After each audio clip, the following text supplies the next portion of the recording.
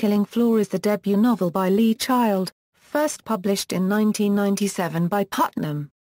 The book won the Anthony Award and Barry Award for Best First Novel. It also is the first book to feature the character Jack Reacher. Plot summary: Jack Reacher gets off a Greyhound bus in the town of Margrave, Georgia, because he remembers his brother mentioning that a blues musician named Blind Blake died there. Much to his surprise, shortly after his arrival, he is arrested in a local diner for murder.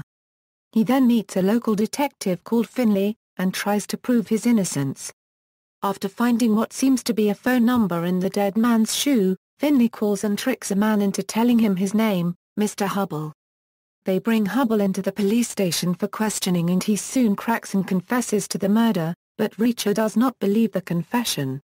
Both Reacher and Hubble are sent to the state prison, where Reacher successfully fends off an attempt on his life, which he later discovers was actually intended for Hubble. After 2 days in jail, Roscoe, a female police officer for whom Reacher has developed an attraction, proves he is innocent and that his claim to have been nowhere near the scene of the murder is true. Roscoe collects Reacher and they return to Margrave, where Reacher later discovers that the murder victim is his own brother. Hubble disappears, apparently assassinated, and his desperate, uninformed wife wants Reacher to find him. Chief Morrison and his wife are later found brutally murdered in their home. In the finale, Reacher discovers that Margrave is home to a multi-billion-dollar counterfeiting operation, which he and his newly formed acquaintances set out to destroy.